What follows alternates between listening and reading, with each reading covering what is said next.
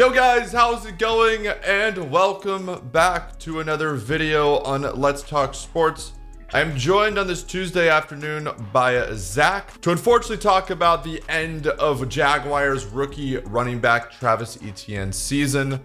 Now Zach, preseason is one of those things where injuries are part of it, right? Like it seems like every team normally has like a big injury that affects them come regular season. And unfortunately for the Jags, their rookie first round pick out of Clemson is going to miss the entire season after being placed on the injured list with a Linz Frank injury in his foot. He will undergo surgery, a league source told ESPN. A big blow here, Zach. I want to see a first round pick, especially somebody of Travis Etienne's stature, get hurt. I mean, it obviously hurts, right? But it doesn't hurt as bad as what people may think right away, because Jacksonville has James Robinson, the undrafted running back out of Illinois State, who last year ran for over 1,000 yards. He was 5th in the league in rushing yards, had 7 touchdowns. So, I mean, they have the depth, actually, when it comes to the running back position, and they have James Robinson. They also have Carlos Hyde as well, too. There's going to be a potential connection with Trevor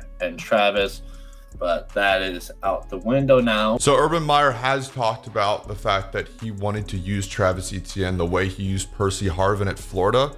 He'd actually been lining up as a wide receiver in preseason and was hoping to bring that big play element to the offense. Etienne is the all-time leading rusher in ACC history, so he obviously, he's done a thing or two at running back, but he had shown great signs as a receiver. I think the biggest concern for me here, Zach, is like how this injury could potentially affect his career going forward. I have done some research. I've watched a couple YouTube videos, and people say at times after you go through that surgery, you can lose a bit of your speed, which for somebody that relies on it the way Etienne does, that could be a huge blow.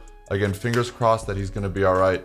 I'm a little upset that, like we talked about, that Trevor Lawrence Etienne connection, I feel like would have been awesome and something that would have just been special right off the gate. So we'll see what happens, guys. Let us know in the comments down below what you guys think. Please make sure you guys do drop a like. Make sure you guys do drop a subscription. Check out Zach. He streams out on Twitch every single night. He will be linked down below. And until next time, I'll talk to you guys soon. Peace.